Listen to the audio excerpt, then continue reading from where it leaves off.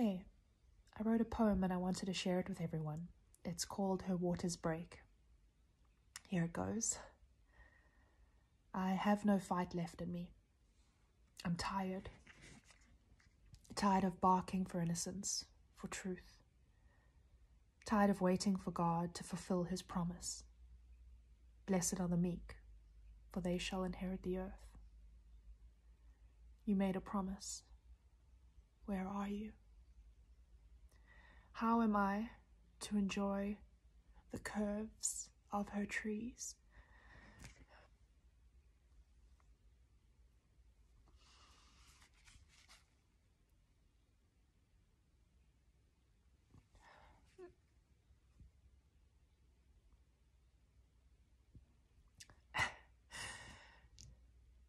The scent of her leaves, when hanging from her branches are the bleeding and broken corpses of her children. How to walk in the fullness of a golden green field, when the blades beneath my bare feet draw blood and the fields turn red and barren with despair. You made a promise. You said at our final hour you would help us. Is this not the final hour? God help us. God help me. I have no fight left in me, but their blades are sharp, and their hunger is relentless.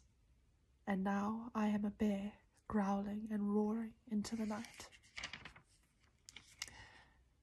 One moment a blade, one moment a harmless bird, then a blade, then a friend, then a blade, then a blade, then a blade. Now I growl most of the time.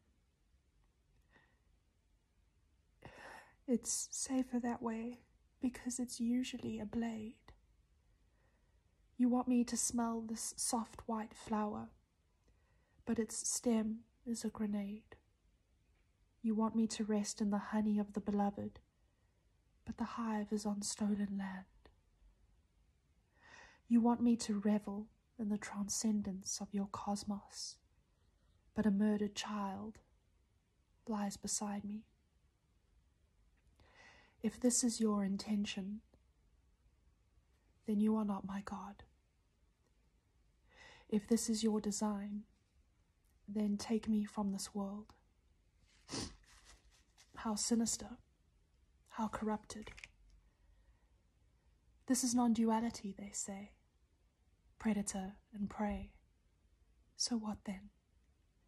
You expect me to feel all of this, to witness all of this, and dwell in peace. To walk around with a knife through my heart and a smile of compassion on my face.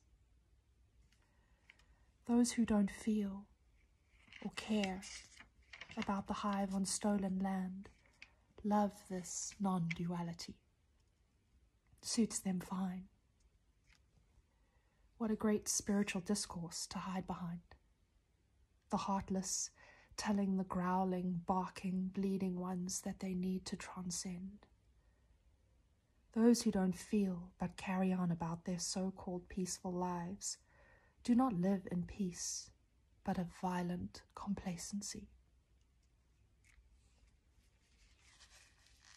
And so it remains. For those who don't look away, for those who live with a knife through the heart and blood pouring onto the glades.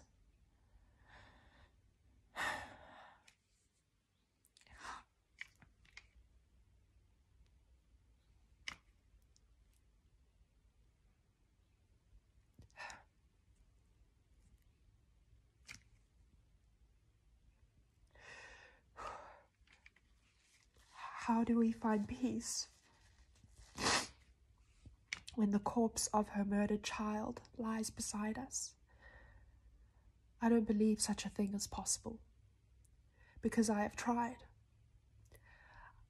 In my trying, I learned to stop trying, and even in my stopping, my surrendering, it doesn't take away the pain, and I've run out of patience and compassion for people who selfishly carry on as if the branches aren't bleeding. I can't help but growl and bark at these people who don't feel, who step over the body of my dead child and gorge themselves as they drink the honey on stolen land. God says vengeance is mine, but I am that. And I say, to hell with all of you, takers, rapers, exploiters, negotiators. If vengeance is God's, and I am that, then you are judged, and you will be washed away in her waters. Because I can't step over another murdered child while you scroll through your Netflix programming. I can't feel this pain anymore. I'm tired of barking and growling and bleeding.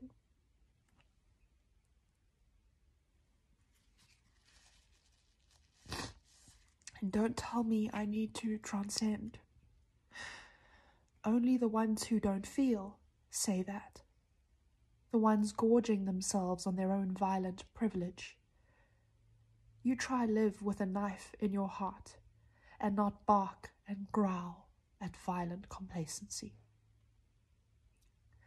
I am bottomed out, and there is no transcending what we have become.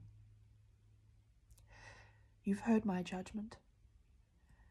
God can wash this place clean or take me from it. He made a promise. You promised. You promised me.